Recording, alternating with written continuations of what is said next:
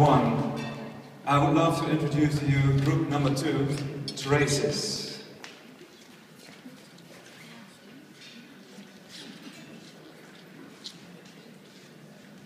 Can everyone from my group come up here?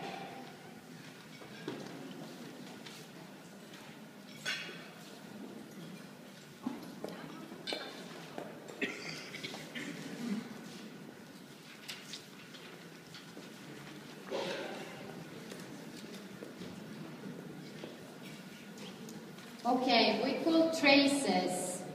We started this workshop. The first day, this was on the floor everywhere.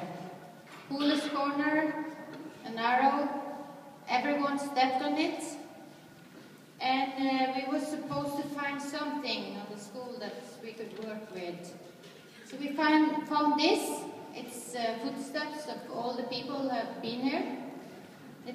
We're all on a journey. It's people from many different countries.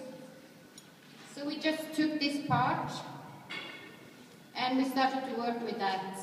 And we've been working in 3D, 2D, and we really wanted to make a collection of art, jewelry. So we have been working with 3D, 2D. Here we have ice jewelry. It's like the mother jewelry. She's going to have a little walk or model, so you can see it. And you can all, you can see your stamp on your arm. The stamp you have on your arm, it's the footprint of one of the persons who have been to this workshop.